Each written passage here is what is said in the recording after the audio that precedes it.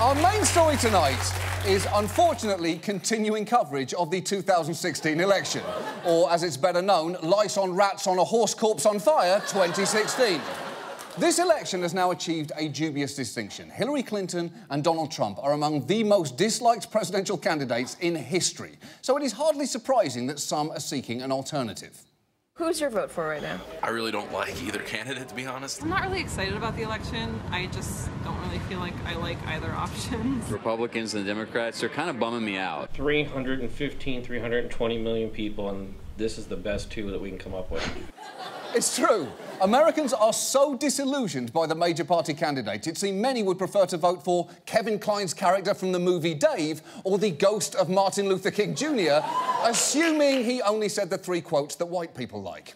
And this disenchantment may explain the high interest in America's third parties, because when your 2 main options are depressing, any third choice seems good. If you're at a KFC Taco Bell and you see a bunch of pigeons eating something in the parking lot, you might well think, hang on, what have they got over there? And luckily, there are a great many third-party options out there. There's Jim Hedges of the Prohibition Party, the worst party without alcohol since your born-again cousin's wedding. There's Dan Vacek of the Legal Marijuana Now Party, which should really be called the Illegal Marijuana Now, Legal Marijuana ASAP Party. And then there's independent write-in candidate Joe Exotic, who claims to run the world's largest private zoo for tigers and produces incredible campaign videos. First thing is, I am not cutting my hair. I'm not changing the way I dress. I refuse to wear a suit. I am gay. I've had 2 boyfriends most of my life. I am broke as shit. I have a judgment against me from some bitch down there in Florida. And this is all paid for by the committee of Joe Exotic Speaks for America. Wow. Just wow. Joe Exotic is truly the candidate you'd want to sit down and have a beer with, then another beer, and then several more beers until you're drunk enough to try meth for the first time.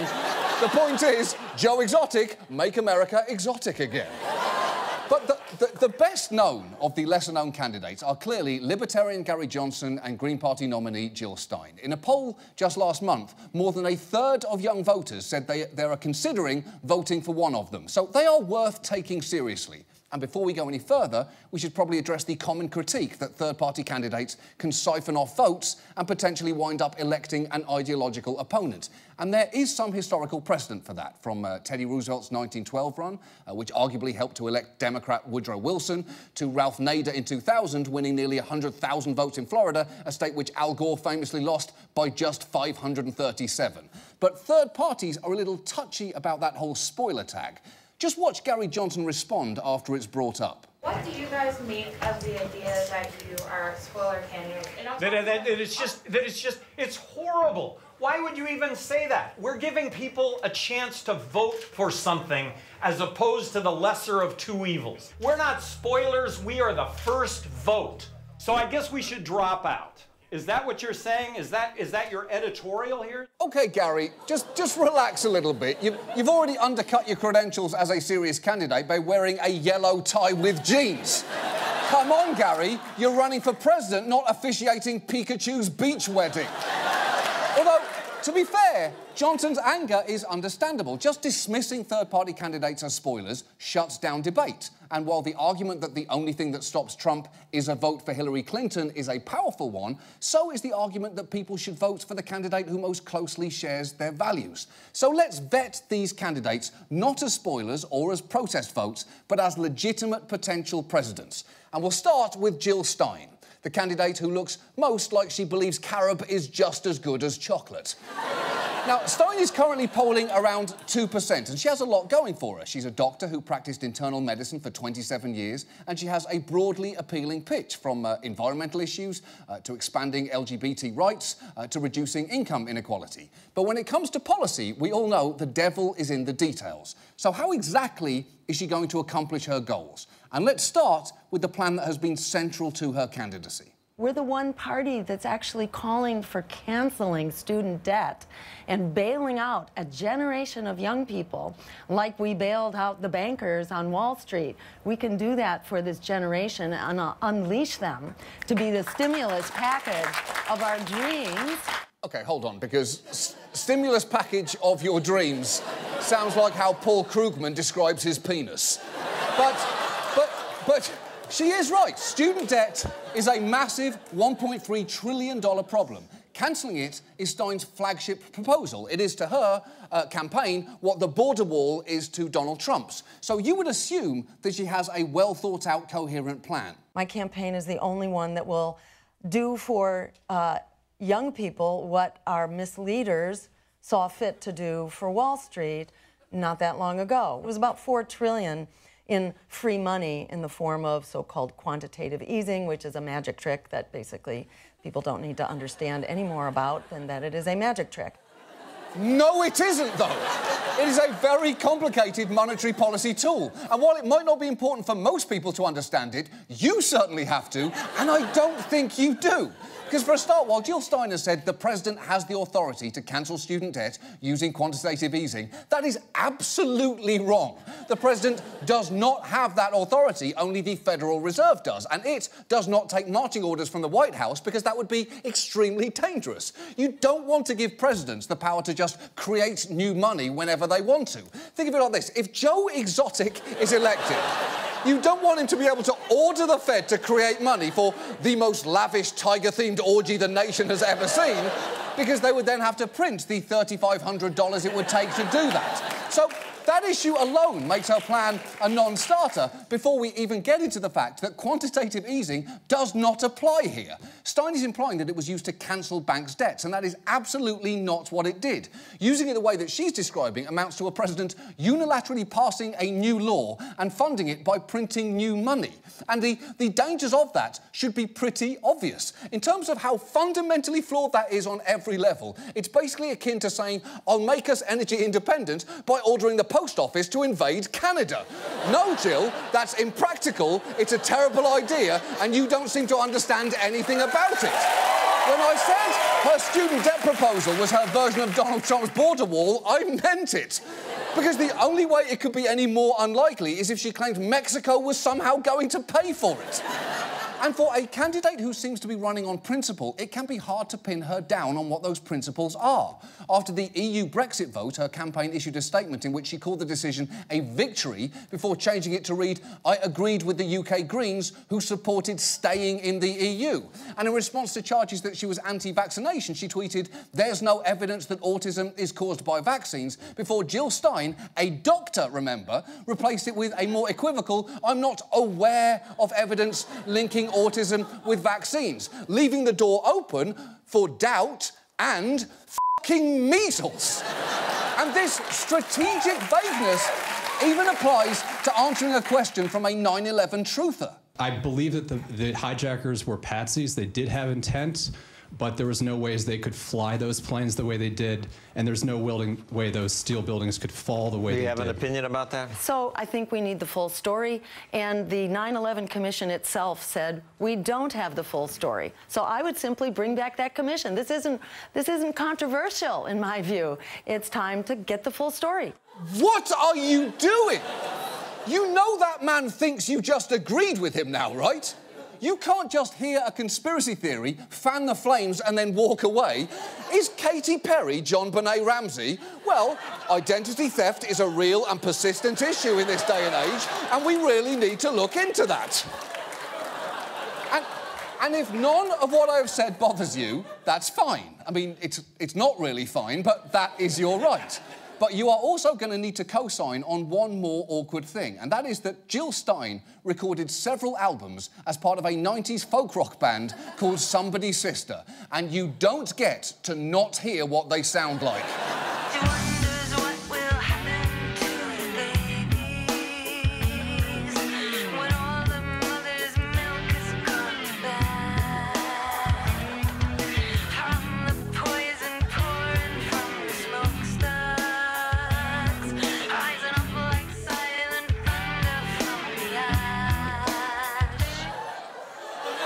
Jill, Jill, that is a very bad song.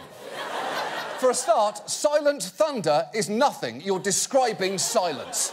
And I frankly cannot have a president who is going to play her own inauguration with a band that sounds like the Indigo Girls fronting the Red Hot Chili Peppers.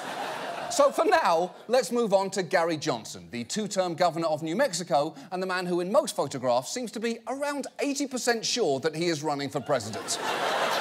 Now, he has been polling around 6% nationally, which is pretty remarkable given that his race has been largely notable for moments like not knowing what Aleppo is, not being able to name a world leader he admires, and whatever it is that he's doing here. Do you think if you were able to get on the debate stage that you could pull even? I think I could stand up there for the whole debate and not say anything and emerge as a leader.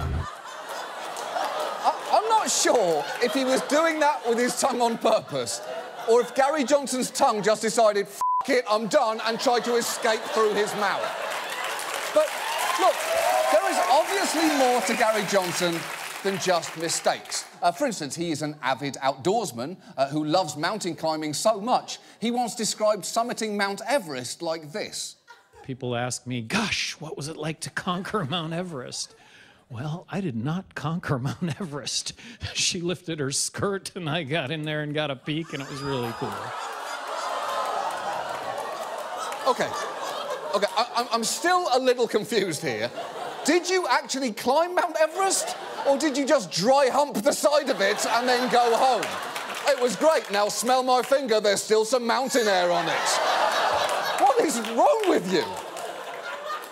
Now, as for his policies, as with Jill Stein, there is a lot to like there. He supports marijuana legalisation and opposes the death penalty, civil forfeiture and police militarisation. But scratch beneath the surface, and there are some positions you may be less comfortable with. For instance, he opposes having a minimum wage, and when he says he's for smaller government, he's not kidding around. Governors, could you name 3 federal departments or agencies that you would eliminate? Education, the Department of Commerce, and Housing and Urban Development. How's that for starters? Whoa there! He's giving up government agencies left and right. This is Sophie's choice if she hated all of her children. Take both kids, I'm sick of stepping on Legos. Off you go. But, to be fair, that is an intellectually consistent position. But now watch him fold under the slightest pressure. Would any of their functions still be performed by the federal government?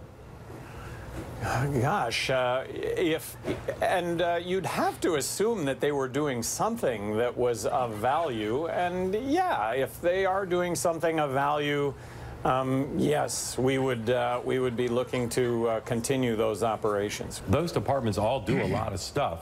You can't identify any specific things they do? But you're asking 3 departments, and I'm giving them to you. Right, but then let's just take the assumption that they should be eliminated. Right, OK, for the record, and this is probably obvious, those 3 departments do actually do things of value, assuming that you find Pell Grants, mortgage insurance, low-income housing programmes, the National Weather Service, the Patent and Trademark Office and the Census Bureau to be of some value. And if it comes as news to you that that's what those departments do, well then, hi, Gary, I'm excited you're watching the show.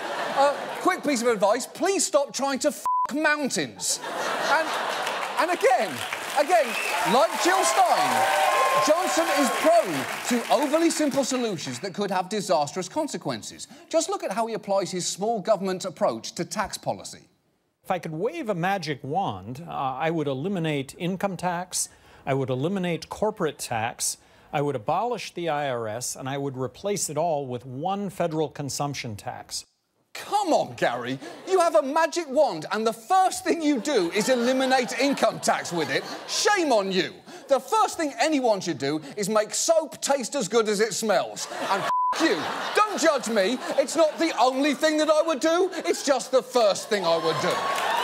But that magical, simple plan gets complicated very fast because Johnson says his consumption tax would be between 23% and 28% on almost everything you buy, and that could clearly hurt poor people the most. So his answer is that every single home in America would receive a prebate check each month, covering the cost of the sales tax up to around the poverty line. But when a presidential advisory panel studied a similar proposal a decade ago, they found that it's not just that simple. Aside from the complexity of the prebate programme, which, by the way, would become America's largest entitlement programme ever, for this policy to work, they suggested the sales tax would have to be way more than 28%, with the burden falling heavily on the middle class. And to avoid all that, there might have to be savage government cuts. But rather than honestly admit that, Johnson tries to wriggle out of the subject. The big problem with doing what you're doing is you wind up cutting the amount of revenues that government has to work on. No, actually, it's revenue neutral. The whole proposal. That's not so. According to economists, that's not so easy to achieve. Well, maybe not. Because you're doing. But why? Just to give you the context, why? If you say the fair tax number that's usually thrown out is 28%, this would be your consumption tax. So you're automatically reducing the 39% from the top level down. That creates an issue about how you want to distribute the tax burden. You're getting a little too into the weeds. You think here. so? What do you mean, too in the weeds? The only point of discussing tax policy is to get into the weeds. That and preventing premature ejaculation. That's the two options. And if it can seem like Gary Johnson occasionally just doesn't give a f***, maybe he doesn't. Because wait until you hear his stance on combating climate change. Should we take the long-term view when it comes to global warming? I think that we should. And the long-term view is that in billions of years, the sun is going to actually grow and encompass the Earth, right? So global warming is in our future. That's your plan? Don't worry, we'll all be dead eventually anyway? I guess we're just lucky that we won't be around to see that day, because I do not want the last thing I hear to be Gary Johnson saying, the sun's not so much conquered the Earth, it's merely lifted up her skirt and finger blasted it. No, Gary!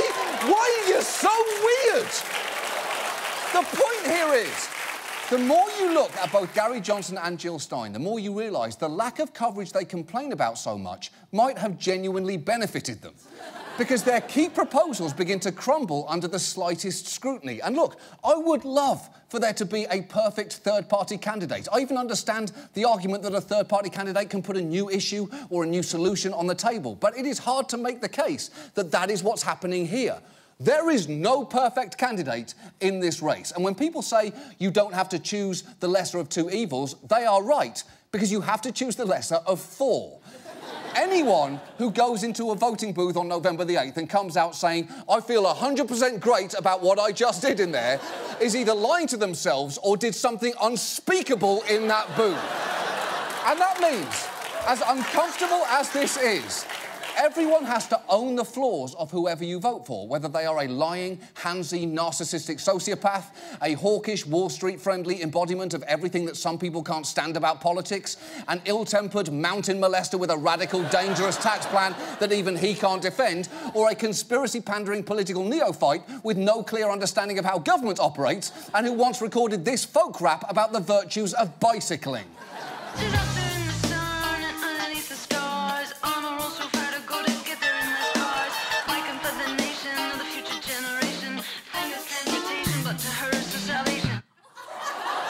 I feel like we just figured out who or what killed Biggie and Tupac. And before you say, well, hold on, John, there is one perfect candidate that you haven't mentioned yet, I will remind you, he's broke as shit and he will not wear a suit.